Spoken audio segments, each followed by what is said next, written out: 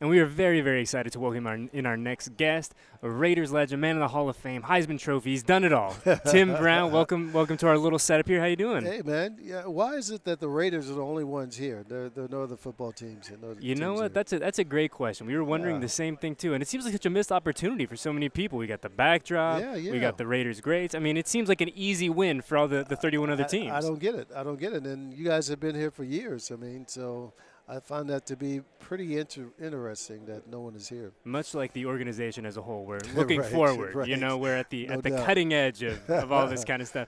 But No Tim, doubt. let me ask you a question. When you look back on this 2019 Raiders, you know, the story, at least offensively, is the turnover at wide receiver. It seemed like each week it was two new guys. Guys are fighting injury. We're bringing guys off the street, undrafted guys who have never seen plays in the league. And I'm curious, at any point in your career, did you have to live through that turnover out wide as consistently as it happened for these Raiders? Well, you know, I think that there wasn't two guys, but there were a couple years where almost every week I had a different guy starting opposite of me, you know, and so that made it tough. It made it tough for everybody, you know. I mean, yeah, I was there and, you know, catching doing my thing, but if the other guy's a brand new guy, he's trying to figure it out, and you only get 1 week and you're out, and you know they're rotating another guy. So, but that was pretty early in '94, '95, sometime around there. But what happened with the Raiders this year is something that's pretty tough. You know, the AB thing blows up, and things are going well. Then all of a sudden, you know, Terrell gets hurt. You know, another situation comes up. Now this guy's gone. Now you bring it in. And, you know, I was joking with John all year, telling him, man, if this is your year to win Coach of the Year. I mean, because for you guys to be winning football games and to be sitting at 6-4 at one point during the season was remarkable, was really remarkable, because he was literally piecing guys together and putting them on the football field. And that's tough to do in any offense. But trying to do it in that offense with so many movements and things of that nature is almost impossible. But yet they were able to, you know, purport themselves in a way that they were in every football game. And that's really all you can ask for. And playing meaningful football in Week 17, which not a lot of people outside that building thought would be the case. But I'm curious, you talked about Coach and really the job that he did this year. And all kidding aside, he really should be on the short list for Coach of the Year and what he did. And you mentioned the complexity of Coach's offense, of Gruden's offense, of all the ins and the outs of it. How challenging is that for him to have these new guys coming in week after week after week, knowing the high level of intelligence and everything that goes in to getting that ball from A to Z? Yeah, you know, I mean, so basically you have to, especially the Z position, because the Z guy moves a lot. And, you know, so if you got a new Z, it will change your whole offense, because now you got to say, okay, do I want to move that guy, or do I not want to move him? Do I want him to do all the things that the Z is supposed to do? And you know, and I can tell from watching offense, when they line up and blue 18, blue hut, well, you know, I know there's a problem, because somebody should have been moving, somebody should have been doing something. So, you know, I think that this is just it was a very difficult situation that John made look, you know, like it was just an okay situation. You know, when you have people say, oh, man, if they just catch that ball at the end of the game, they should, you know, they would have won. It's like, bro. Yeah, it's not that simple. Bro, first of all, we were lucky to be in the game, you know what I mean? And I think from that standpoint, it's definitely something to grow on, man. And now you just got to get the mentality, man, the mentality of we can do this. I mean, look at what we did with what we did it with.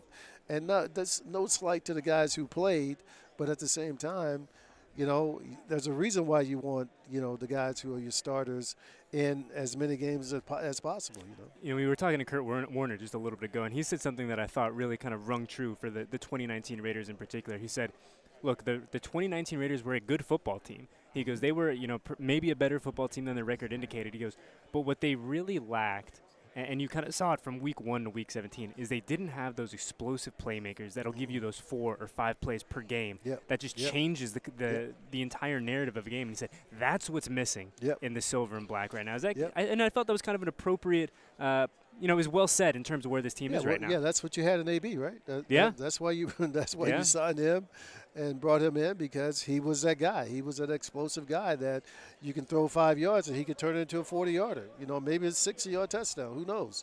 But when he goes away, that guy is not on the street. You can't find that guy on the street. And so, I mean, yeah, it would have been great if somebody would have stepped up and did this and did that.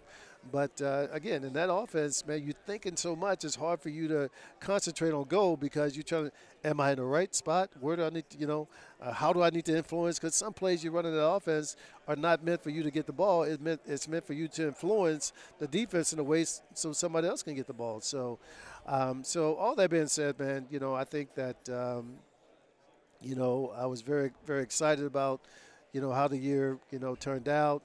And I had picked them to go 8-8 or 9-7. Pretty close. And, you almost got there. No doubt about it. We should have gotten there. But I think this year, man, it's jump year. It's time to make the jump. Yeah. His first 2 years with us back in the day, we went 8-8, 8-8, and then we went from 8-8 to making the AFC Championship game, divisional playoff game, Super Bowl. And this team definitely has the talent to do it. When they bring in that number one receiver, and I think that's going to be through the draft this year.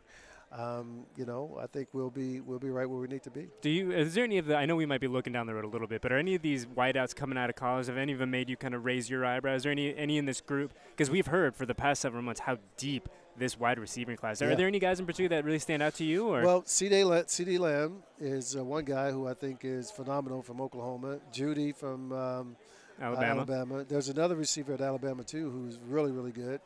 I can't think of his name right now, but so you have guys. I think the Raiders will have. I think there's 7 guys who are projecting to go in the first round this year, receivers that is. So.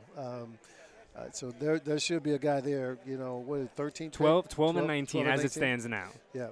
And so I don't think they'll trade up because, well, look, I haven't looked at the draft in order to see who would possibly take a wide receiver. But yeah, man, I know John can do a lot with a little.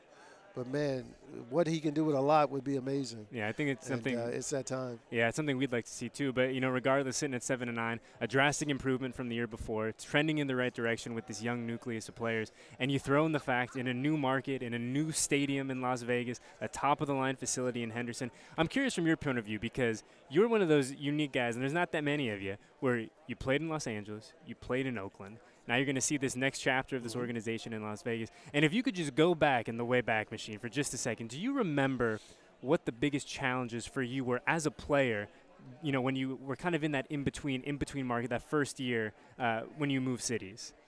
When we moved from L.A. to Oakland? Yeah. The biggest thing for me was obviously trying to find a place to live. That was a huge deal. But after that, what we realized, in L.A., we were the little fish in the big pond, and when we got to Oakland, we were the big fish in the little pond. So that made it pretty difficult because we had a lot of focus on us, but because of the relationship with the city and the organization, there weren't many opportunities to do things, and it almost made it worse in a way. In LA, you can hide. Here, you can't hide. And so you walk in the room or you walk in a restaurant and people roll their eyes because you're a Raider and you think, oh, you're not getting a good table, just because, it was really that bad for us when we first got there, I had a guy who had flown me up before the season and telling me he wanted me, to work with his car dealership. And this guy came in the office and walked around for 2 or 3 minutes and sat down and said, I can't do it. You work for Al Davis and, I hate that guy, and didn't give me the deal because of that. And I had nothing to do with whatever happened years ago. So there were a lot of things we had to overcome that we didn't realize that we would have to overcome when we got there. And it really made a difference. I think what broke the ice for me was I started doing a lot of charity work in the neighborhood. And people started to look at me as, a guy who is not just trying to take advantage of Oakland, but actually trying to help Oakland. Committed to the community, committed to the neighborhoods, and bringing everything up. Yeah. And obviously one of the things that we're really excited about Las Vegas, next year, certainly, but going forward, is it's a fresh start in so many ways. But I'm curious, which of your teammates do you think would have been great Las Vegas Raiders? Are there any guys that you think would have just loved those bright lights? There's too many guys who've been, I guess you haven't looked at the rosters we had back in the day. We had some crazy guys, man. But No, you know, I think even I would have enjoyed, you know, being in a place like LA because there's so many, like Vegas, because there's so many opportunities to do some incredible things, you know, whether it's working with companies or in the communities or whatever. So, yeah, it would have been a dream come true for me. And certainly I could think of 50 other guys who would have been in the same predicament. Absolutely. Well said, Tim, and we thank you for your time. It's always good to catch up with Appreciate you guys, talk man. a little Absolutely. silver and black. Raiders. There it is. I had to do it, man. I I'm couldn't sorry. say it better myself. Tim Brown, everybody. Hey Raider Nation, if you like that video, please hit the subscribe button below so you don't miss any of our exclusive content, behind the scenes footage, and more. Go Raiders.